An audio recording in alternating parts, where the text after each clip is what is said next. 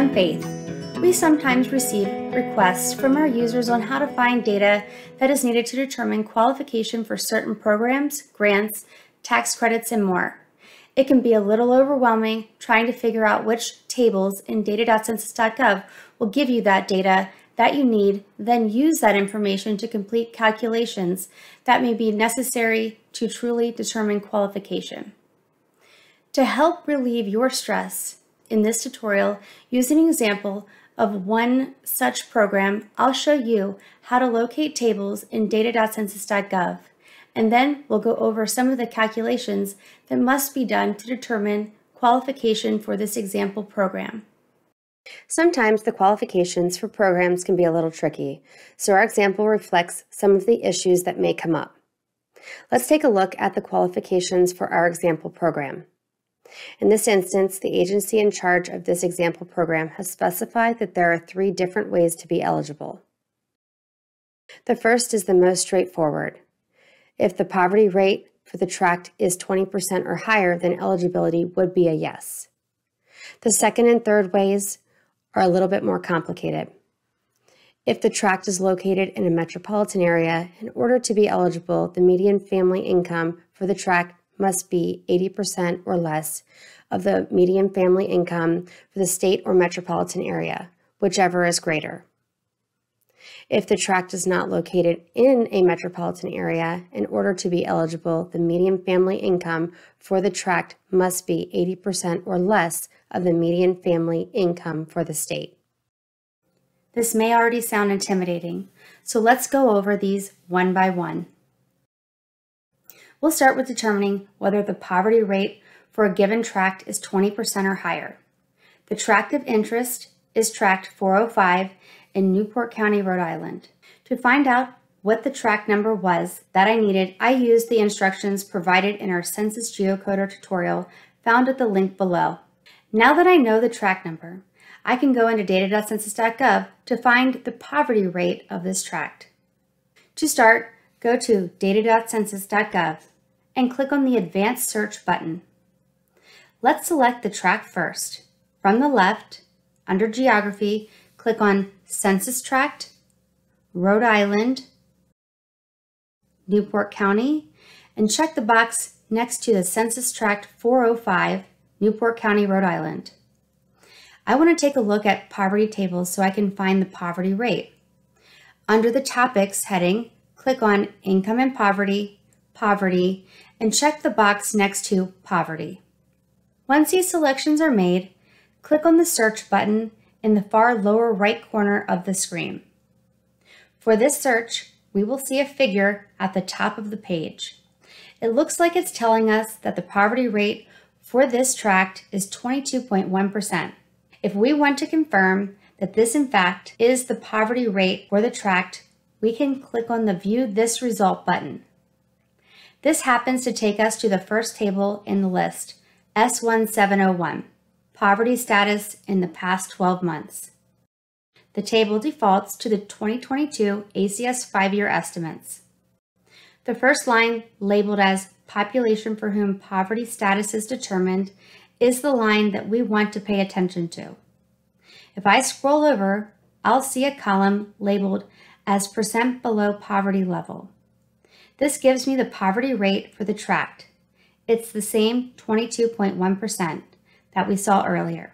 Given that the poverty rate in this tract is over 20%, this means that the tract is eligible for the program. Now let's take a look at our next example. For this one, the tract is eligible if it's located within a metro area and its median family income is 80% or less of the median family income for the state or metro area, whichever is greater. Let's break this down into smaller chunks to make it a little easier to sort through. For example, we're going to look at Census Tract 411, also in Newport County, Rhode Island. I used the Census Geocoder and the Missouri State Data Center's GeoCore tool to figure out that this tract is a part of Providence, Warwick, Rhode Island, Massachusetts metro area. For guidance on how to use these tools, please see the Census Geocoder tutorial that I referenced earlier, as well as our tutorial for the GeoCore tool found at the links below. The next step is to find the median family income for the tract for all of Rhode Island and for the Providence-Warwick metro area. To do this, I'm going to go back to data.census.gov and start a clean search by clicking on the Census Bureau logo in the upper left corner. I still want to use the advanced search for this. I want to do one thing a little different this go round, and that's to select the 2022 as the year. Under Years, check the box next to 2022. Then, let's select all the geographies next. First, click on the Census Tract Rhode Island, Newport County, and click the box next to Census Tract 411. Then on the left, click on State and check the box next to Rhode Island. Last, click on Metropolitan, Micropolitan, Statistical Area, click in the search box at the top of the list, type in Providence, and check the box next to Providence, Warwick, Rhode Island, Massachusetts metro area. Since we are looking at the median family income, we need to add the income filter to this search. Under Topics, click on Income and Poverty, Income and Earnings, and check the box next to Income, Household, Families, Individuals. Once these selections are made, click on the Search button. This time, we just get back a list of tables. Let's take a look at the first one in the list, S1901, Income in the past 12 months. The table defaults to showing data for the 2022 ACS one-year estimates. If you look at the table, you'll notice that the tract is missing.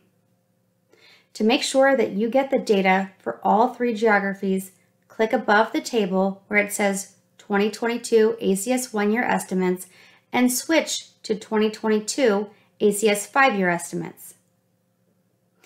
Now that we have all three geographies, let's find the median family income for each geography.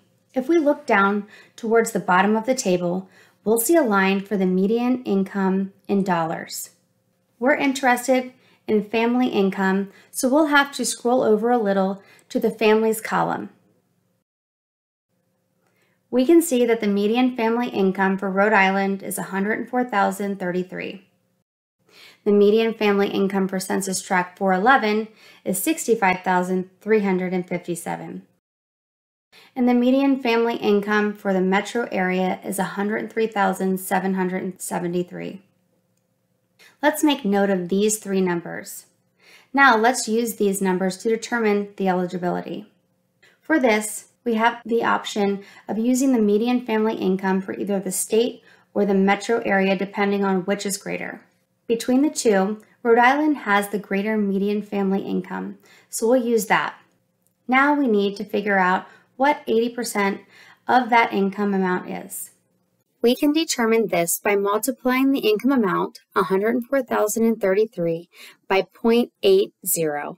This gives us $83,226. Now, we just need to see if the median family income for the tract is equal to or less than $83,226. We learned earlier that the median family income for this tract is $65,357, which is definitely less than $83,226. This means that this tract would be eligible. For our last example, we're going to look at a tract that is not located within a metropolitan area. When this is the case, the eligibility requirement is that the median family income for the tract must be 80% or less than the median family income for the state. For this example, we're going to look north in Maine at Census Tract 9659 in Somerset County. As I did before, I used the Census Geocoder and the GeoCore tool to figure out that this tract isn't part of any metro area. Now we need to find the median family income for the tract and for all of Maine. To do this, I'm going back to data.census.gov. Start a clean search and click on the Advanced Search button. Like before, I'm going to select 2022 as the year. Then, let's select the two geographies we need. First, click on Census Tract, Maine, Somerset County, and check the box next to Census Tract 9659. Then on the left, click on the state, and then check the box next to Maine. We are still looking at the median family income, so we'll need to add the income filter. Under Topics, click on Income and Poverty, Income and Earnings, and check the box next to Income, Households, Families, and Individuals. Once these selections are made, click on the Search button. We'll use the same table as before, S1901, Income in the past 12 months.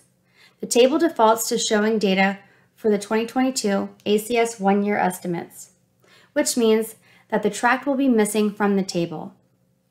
Remember that we just have to click where it says 2022 ACS one-year estimates and switch to 2022 ACS five-year estimates in order to get both geographies to show.